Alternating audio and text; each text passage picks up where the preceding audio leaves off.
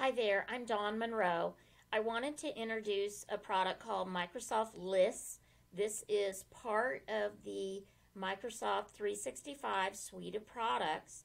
And if you are logged in on the internet, you can go to the app launcher and you're going to find lists in the app launcher if this is part of your Microsoft suite of programs. So when you get in, it looks like this, and I have a few lists that I have played with already. I'm going to go ahead and create a new list right now just so you can see it.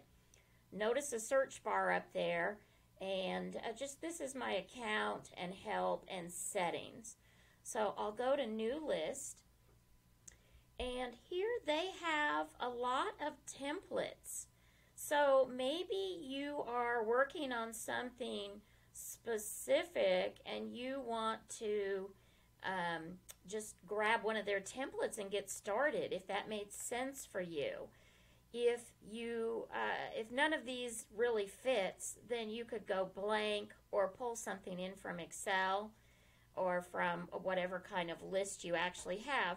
Let's just play with the let's do the issue tracker and use a template. And so what it's going to do, it's showing me a little sample.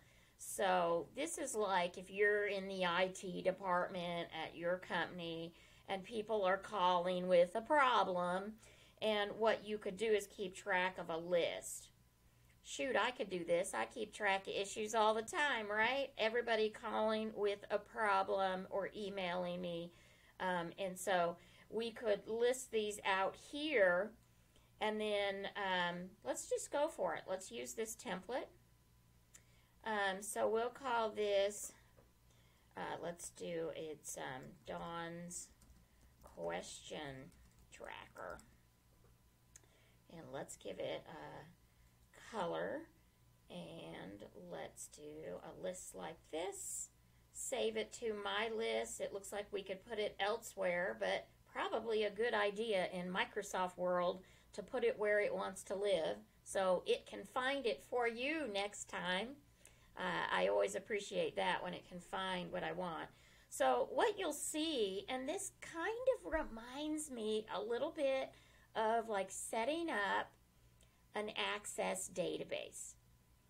Don't freak out, don't get scared, but each column is a field, and each field I can organize, A to Z, whatever. Let's just scroll down. So each one has settings, and it might be text, it might be dates, it might be numbers. Let's kind of just scoot to the end, add a column, see the different, I got to get myself out of the way, all the different types.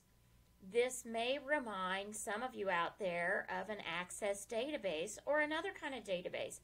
This is a data list.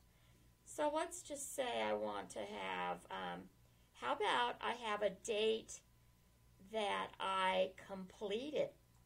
So this would be like date answered.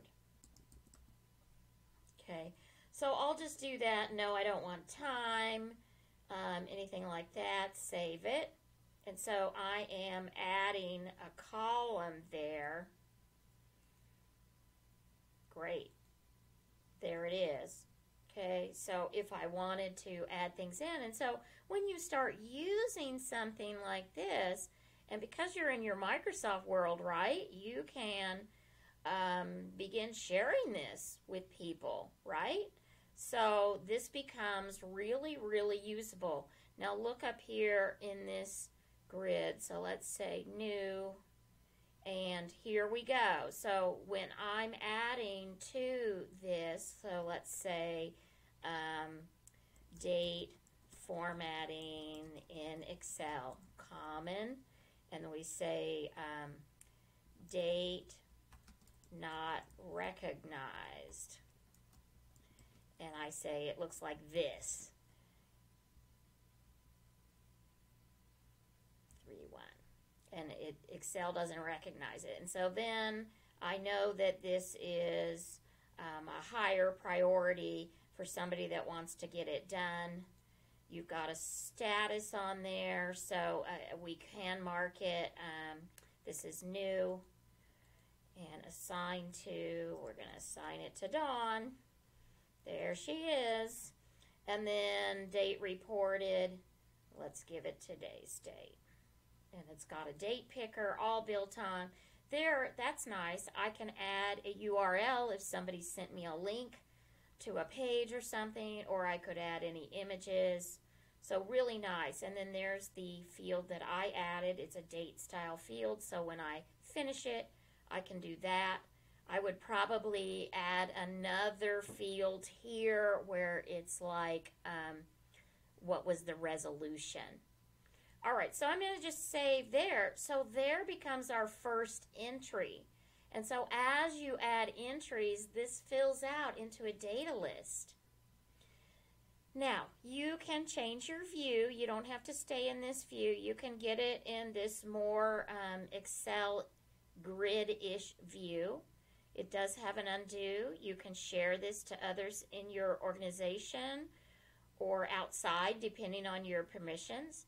And you can just dump it over to a CSV, separated value file, or to Excel. This does have a neat little connection to these Power Automate features. So this is something you would study up on and look a little further, but like when something happens in here, do you want something else to take place within the Microsoft world? Let's just peek at create a rule just so you see. When something changes in the list, what do you want to have done? And so you just make a rule and you'd follow through. It's got like a wizard to help you.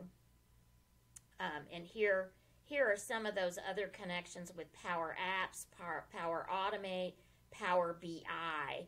So again, you can step up your game here if you need to. What's in the ellipsis?